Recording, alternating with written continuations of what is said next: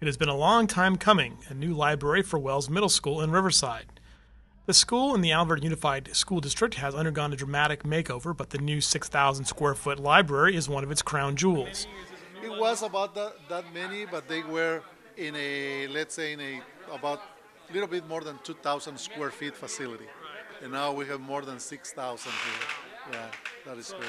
A lot of enthusiasm on campus for? Absolutely, great enthusiasm. I was sharing with her that 2 weeks ago I had some students approaching me and saying, Mr. Arauz, we are very proud of our school. The students at Wells were enthusiastic during the grand opening on September 27th. How would you grade the library? A? I would grade A because I was here last year and the last year's library was okay, but this one's better. How would you grade this library? A plus. A plus? All right, all right. How would you grade this library? A plus? A plus. A plus? How would you grade the library? Come on. You can tell me. A? A plus. A plus? What do you think? B? Solid B? A plus. A plus? There are new computers, plenty of new books, and lots of storage for textbooks and other materials.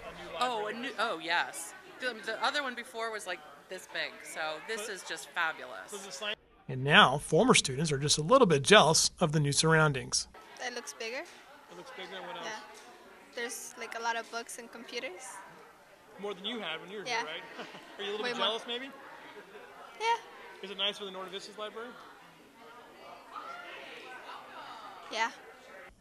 For the Press Enterprise and PE.com, I'm Louis Amestoy.